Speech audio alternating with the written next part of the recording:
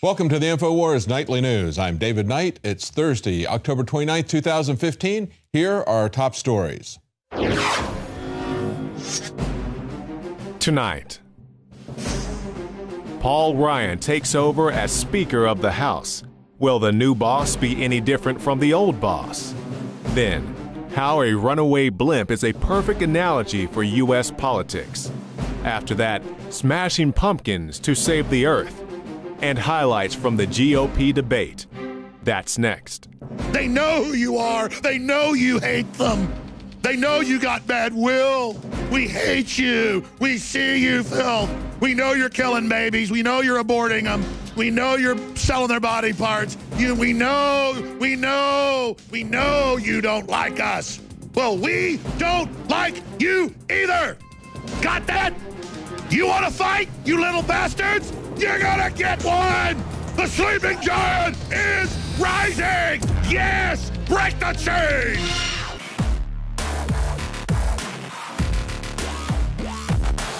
I want more candy! I want more video games! Lie! And it's that type of behavior that spurred me to do the research to develop a true nutraceutical formula that was designed to smooth out and help children focus. All of our children are hit with modern mind control. Television, music, fast food, GMOs, sugars, you name it. Young humans have not yet developed their nervous system and are being hammered daily by globalist concoctions. It's no wonder they can't focus and calm down and then are put on dangerous psychotropic drugs. Working with my team, we set out to find the best formula with the highest quality ingredients that children would actually like and take. We worked with the leading manufacturer in nutritional supplements that are safe for children to bring you the most affordable and powerful calming formula out there. Introducing Child Ease with herbs and calming extracts like chamomile and lemon balm and essential nutrients that taste great. Obtain your Child Ease today at InfoWarsLife.com. That's Child Ease exclusively at InfoWarsLife.com. Well, it's a new day in Washington and Congress, or is it? John Boehner has left, but it looks like we have a new face that is going to be the same. Meet the new boss, same as the old boss. It's interesting that John Boehner says that what drove him out of office was right-wing talk radio, conservative talk radio. This story from WND, John Boehner says that it was right-leaning talk radio hosts in particular that led to his political downfall. He says, understand what was going on here. There were hundreds of radio hosts trying to outright each other, who, when combined with active social media posters, caused unnecessary turmoil and confusion over political and cultural matters. Yeah, you know, he sounds exactly like the SPLC, doesn't he? You know, the problem is that we were talking, you were listening, and you were writing and telling other people about it on social media. It wasn't anything that he was doing wrong. It wasn't that he was ignoring the wishes of the GOP voters who'd put him in, that he betrayed them on the issues. No, that had nothing to do with it. It was the people who blew the whistle on him. That's the way it is in Washington all the time, isn't it? Perfect metaphor, as we said last night, and again, as Huckabee pointed out, the blimp, the out-of-control blimp that we saw there. That's a perfect metaphor for our out-of-control government. A $3 billion blimp. How's that for inflation? $3 billion, of course, it's the Pentagon, and they're part of the runaway, out-of-control government. Certainly the military-industrial complex, the surveillance state part of that. This balloon broke its tether. It drug the tether then through power lines, causing over 27,000 customers to lose power. And as this was happening yesterday, and we're watching this, it was just like, this is what everybody is looking at in terms of the economy. We've got this massive, hyperinflated blimp from Washington that is on the rampage, most of it being justified by defense spending. Everybody is wondering when and where it'll crash and exactly how much damage it's going to do. But don't worry, because yesterday, just as they were getting ready to debate economic issues with the GOP House, with John Boehner as his parting shot, decided that they would put even more hot air into the runaway blimp. And so today, Paul Ryan has now become Speaker, and he pledges to fix the broken house. He's going to fix this runaway blimp of Washington. And you can believe him because, well, not really. He's been on the wrong side of most of the big issues. He's been on the side of open borders. He's been on the side of the big spending part of the Republican side. Of course, that's one of the reasons why the Democrats love him so much. The House whip said he was a great choice, and so many of the Democrats love him. And of course, he got 83% of the GOP. This isn't something that the Democrats are doing to us. This is going to continue the legacy and the way that business is being conducted by Boehner, by Pelosi, and now we have Paul Ryan. Put a different face on it. It really doesn't matter. They are exactly the same on all of the key issues, the secret corporate trade agreements, the open borders, the globalism, the single Washington party, which the leadership of both houses, both parties represent, and he is the new face for all that. But this whole deal of extending this debt ceiling for another couple of years was an effort to put a new mask in, a new face, and to give him an extended honeymoon. And he's trying to pretend that he doesn't want to have anything to do with it. This story from CNN, Paul Ryan-O, and that's what we need to start calling him, Paul Ryan-O, doesn't want anyone to pin the budget deal on him. He says, about the process, I can say this. I think the process stinks. He's running against Washington while he's in Washington, while he's part of the leadership. He says, this is not the way to do the people's business. No, this is the way you do the corporation's business. And that's what he's been doing. He says, under new management, we're not going to do the people's business this way. He criticized outgoing Speaker John Boehner for cutting this deal with Obama and the Democrat leadership behind closed doors. And yet he supported precisely that for the corporations that he works for when it came to the fast-track trade agreement. This is just doublespeak. But just how big is this national debt, of course? Remember that in 2011, John Boehner reached this sequester agreement with Obama. At that time, the cumulative debt was $14 trillion. Now it is $18 trillion 4 years later, and they've just extended it to $20 trillion. So how big is the national debt? We have this article on INFOWARS.com from Steve Watson. He points out that it is as big as 120,000 Floyd Mayweather fights. The Daily Signal decided to put together some statistics to illustrate just how much of a problem the spiraling black hole of debt is. They note that Floyd Mayweather, the highest paid athlete on the planet, earned around $300 million in 2015 from an average of 2 fights per year. So he would have to fight 120,000 fights. Take a look at Taylor Swift, for example. Okay, she's made $80 million doing in 1 year from 55 concerts. So they look at this and they say, well, in order to pay off just 1 day's worth of interest on this debt, and where does that interest go? It goes to the Federal Reserve and the people that they sell the debt to.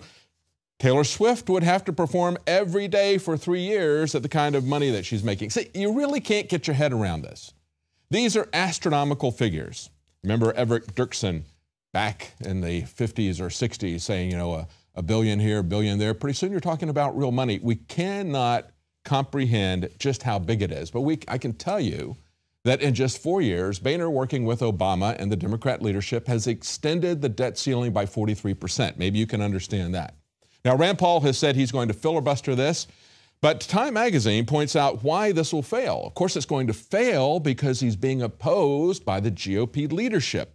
They say he can thank his fellow Kentuckian, Senate Majority Leader Mitch McConnell. They say on Thursday afternoon, Senator Rand Paul took the floor of the Senate. He began speaking for what could be more than 8 hours. The Kentucky senator earlier had vowed that he would do everything he could to stop the 2-year debt ceiling raise, and the budget agreement passed yesterday, actually passed on Tuesday, 266 to 167. He says, it's hard for me not to use profanity when describing it. He said that after the debate last night. He said, we should be using the leverage of the debt ceiling to actually enforce spending restraint. Exactly. That's what they haven't done every time they've raised the debt ceiling.